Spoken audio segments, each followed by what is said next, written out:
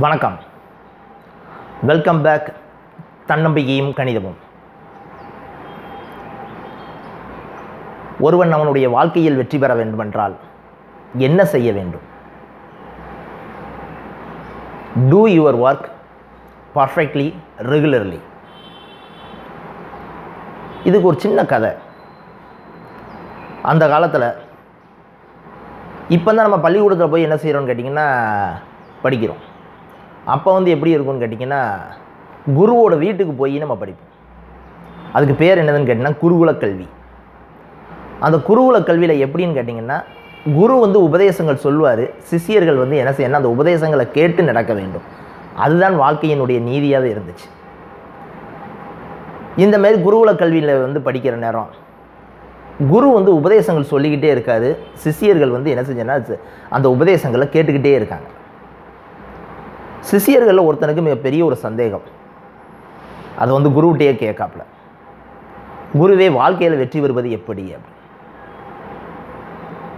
குரு உடனே சொல்கிறாரு, ஒழுங்கா உன் வேலையை மட்டும் பாரு அப்படிங்க. டூ யுவர் ஒர்க் அப்படிங்க. உடனே சரி, குரு ஏதோ கோபத்தில் இருக்கார் போலன்னு சொல்லிட்டு சிஷியன் உடனே என்ன செஞ்சிடறான்னு கேட்டால் மறுபடியும் அவருடைய உபதேசங்களை கேட்டுக்கிட்டே இருக்கான்.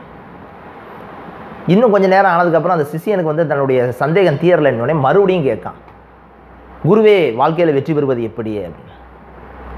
குரு மறுபடியும் ரொம்ப கோபமாக சொல்கிறாரு, ஒழுங்கா உன் வேலையை மட்டும் பாரு அப்படிங்கிறார். அப்போ உடனே சிஷியன் உடனே சரி ரைட்டு, இன்னும் கொஞ்சம் நின்று இவர்கிட்ட இனிமேல் கேட்க வேண்டாம் முடிவு வந்துட்டு மறுபடியும் உபதேசங்களை என்ன செஞ்சுக்கிட்டே இருக்கான், எல்லாம் கேட்டுக்கிட்டே இருக்கான். இன்னும் கொஞ்சம் நேரம் கழித்து இருந்த சிஷியனுக்கு அந்த சந்தேகம் தீரணும்ல. உடனே மறுபடியும் கேட்கான், குருவே வாழ்க்கையில் வெற்றி பெறுவது எப்படி.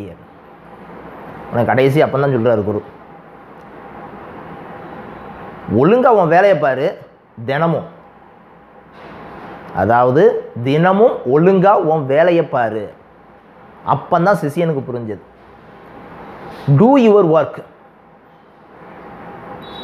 எப்படி, பர்ஃபெக்ட்லி, எத்தனை நாளைக்கு, ரெகுலர்லி. நீ வாழ்க்கையில் வெற்றி பெற வேண்டுமென்றால் உன்னுடைய வேலையை செய்ய வேண்டும். கடவுள் ஒவ்வொருத்தருக்கும் ஒவ்வொரு கடமை கொடுத்துருப்பாரு. அந்த வேலையை ரொம்ப கரெக்டாக செய்யணும். ஆனால் அந்த வேலையை எப்படி செய்யணும்? ரொம்ப பர்ஃபெக்டாக செய்யணும். யாரையும் ஏமாற்றக்கூடாது, பொய் சொல்லக்கூடாது. என்னுடைய உழைப்புக்கு தக்கன ஊதியம் கிடைக்குங்கிற ஒரு நம்பிக்கையோடு என்ன செய்யணும்னு கேட்டால் ரொம்ப பர்ஃபெக்டாக உன் வேலையை பார்க்கணும். வேலைக்கு சேர்ந்து முதல் நாளில் உன் வேலையை பர்ஃபெக்டாக பார்க்குறது பெருசு கிடையாது. எத்தனை நாளைக்கு பார்க்கணும்? ரெகுலராக.